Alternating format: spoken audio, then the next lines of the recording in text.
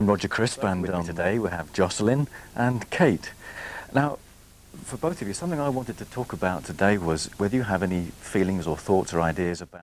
So that's the film news, and if you really want to go and see the backside of an American DJ hanging out of his designer trousers, then Private Parts is the film for you. Anyway, we're going to go over to some showbiz news now. There's some stuff that will surprise you. It seems, for example, almost dead certain that the Fugees are actually going to make some real noise. Now, by that I mean they're going to put some of their own material into their music at long last. It was a double surprise.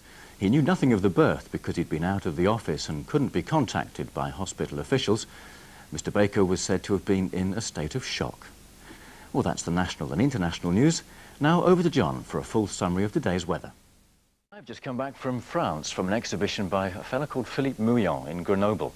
Now, he takes the whole globe as his canvas, doing what he calls urban sculpture laboratory. Sounds a bit heavy, doesn't it? But here's the basic idea.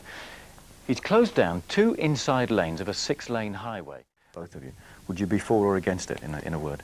Against. In a word, probably for. Probably for. OK, well, that sums up pretty well the feelings around other areas, I think, where these schemes have been mooted.